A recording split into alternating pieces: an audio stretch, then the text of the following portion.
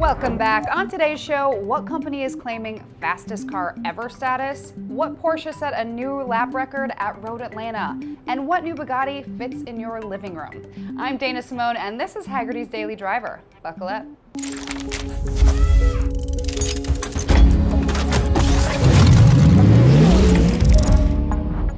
When most people think about what makes a car fast, they think numbers, 0 to 60, the quarter mile, and top speed.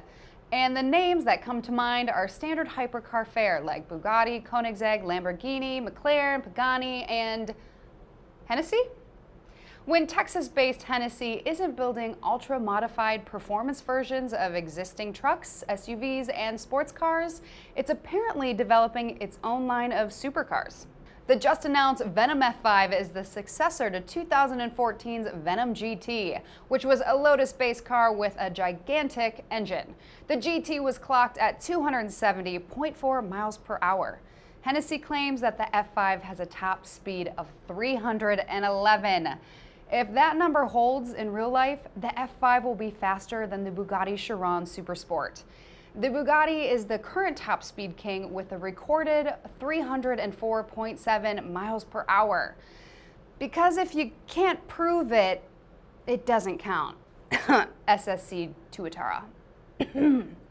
In numbers you can maybe believe, the rear-wheel drive Venom F5 has a 6.6-liter twin-turbo V8. Its output is 1,817 horsepower and 1,193 pound-feet of torque, and its curb weight is only 3,053 pounds.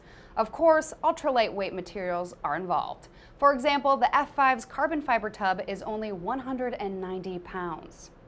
Hennessey will build only 24 at a starting price of $2.1 million. Apparently, and we have to keep using that word because it's Hennessey, half of the cars have already been ordered. Porsche may not lay claim to any top speed records, but it doesn't have to. Lap times are more its thing, and an unlikely Porsche set a new track record at Road Atlanta. The Porsche badge stands for performance no matter what model it's on. As further proof, Lee Keen piloted a Taycan Turbo S around the 2.5-mile track in just under 1 minute and 34 seconds.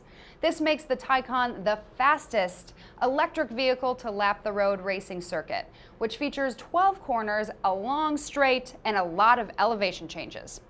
The vehicle used was a production model outfitted with standard summer performance tires. The only modification made was an adjustment to tire pressures.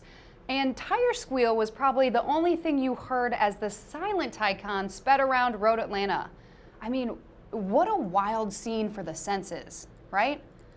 But speaking of expensive noises, Bugatti has partnered with Tidal Audio. Nope. Apparently, Tidal Audio is a German audio company not connected to Jay-Z's music streaming service. Turn off your shoulders? No, it's not Jay-Z. Okay. Yes, it's confusing. But the German Tidal is working with Bugatti to develop a hyper-performance product for your ears. And the first model in the lineup is called the Royale. Produced in pairs, the luxury loudspeakers are excessively designed to look sleek but also kind of basic. Available in 2 themes, Duotone offers contrasting colors while Monocoque features piano finishes. Like the cars, the audio system can be as bespoke as you wish. Customization includes various materials like fabrics, leather, carbon fiber, polished steel, and precious metals. The Royale is about 57 inches tall, which is like, I don't know, here? And weighs 352 pounds. Each speaker features 4 subwoofer drivers and a 3-way front unit, with a mid-range driver and tweeter with diamond diaphragms. By the way, that's the same tweeter used in the cars.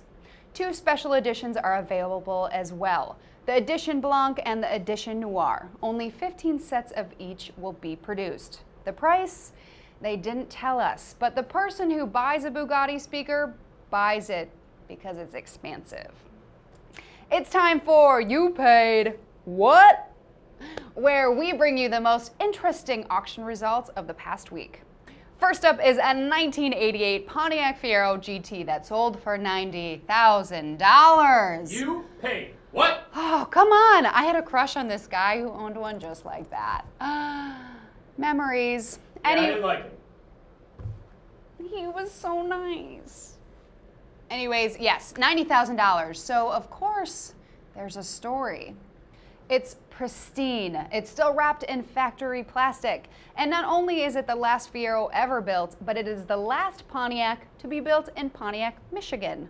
Its build is fully documented, and it has had one owner, a factory employee who won the vehicle in a company raffle. Naturally, its sale broke the auction record for all Fieros ever by about $30,000. What's more surprising? Someone paid 90 grand for a Fiero, or that someone is keeping records for Fiero auctions? Something less than showroom shiny is this 2001 Lexus Land Cruiser. The modified LX 470, aka 100 series Land Cruiser, has been turned into an even more capable go-anywhere machine. Mods include a 2.5-inch lift, off-road spec, front and rear bumpers, rock sliders, a winch, a height-adjustable suspension. The list really goes on. And it sold for $24,000. You paid what? All that capability, only standard wear and tear from actual trail use, and with just 21,000 miles. I support that. I also support this because how cute is this Honda K truck? This 1995 Honda Actiefire truck was imported from Osaka, Japan to the US this summer. The JDM mini truck has just over 9,000 miles on the odometer and features a working PA system, lights, and sirens. While it's not equipped to connect to fire hydrants, the retractable tray in the bed is large enough to hold a water tank and compressor. And a lucky bidder snagged it for $8,550. You paid what? K-cars stateside are a rare sight. They're pint-sized, perfect for Japan's tiny streets, but they'd get swallowed up on our wide avenues with even bigger cars. Some states won't even allow you to register them. But even if I couldn't drive this little Honda around, I'd still adore having it in my driveway. That's all for today. I'll be back tomorrow with more of the top news stories. Until then, stay safe and never stop driving.